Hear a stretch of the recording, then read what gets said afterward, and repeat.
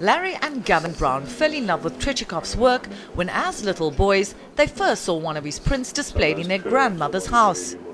The pair have been quietly trucking his work, to the extent that they now have more of his original pieces than any other collector worldwide. Their latest find, one of Tretchikoff's most famous paintings, Miss Wong. But she didn't come cheap. The painting set them back a whopping 4 million rand on auction in Cape Town. There are 13 pieces in the collection. Besides the beauty of them, and besides the story of his life, and besides his contribution to society, these are all very, very, very important pictures and paintings. They're very important to own and to keep in South Africa. So what makes Tretchikoff's work so desirable?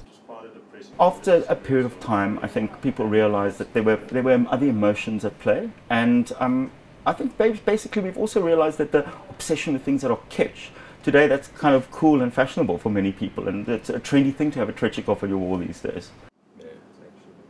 But for the Brown brothers, Tretchikoff's work is more than just about following a trend. Do you know that his pictures were more recognized than the Mona Lisa? His bright colors and his technical artistry was amazing. And there was lots of symbolism behind his pictures as well, which a lot of people don't appreciate. So, is this woman white? Is she black? Is she Asian? What is she? He doesn't see color. He doesn't see it.